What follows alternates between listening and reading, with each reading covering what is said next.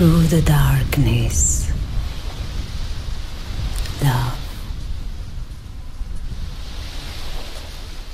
evokes light.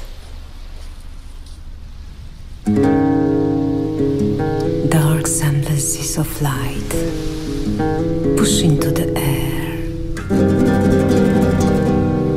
I'm inhaling like a smell of sulfur in my mouth, like saliva acrid superfluous in moments of my expectations. Verses as they come along flee from myself, like a child on a swing. No sooner have I caught a board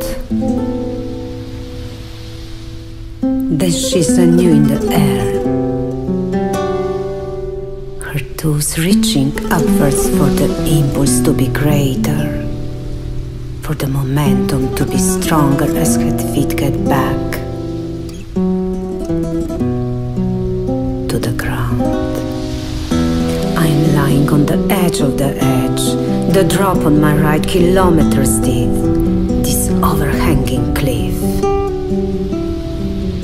My body on the ground, and I'm struggling for a centimeter, slowly gathering my will to get away from all ends.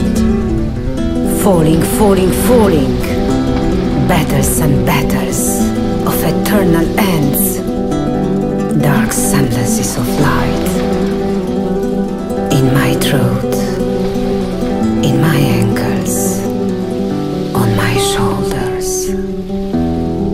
Falling, falling, falling. Someone there must be a bottom to all the ends. Someone there must be a beginning. Someone there must be a foothold for light.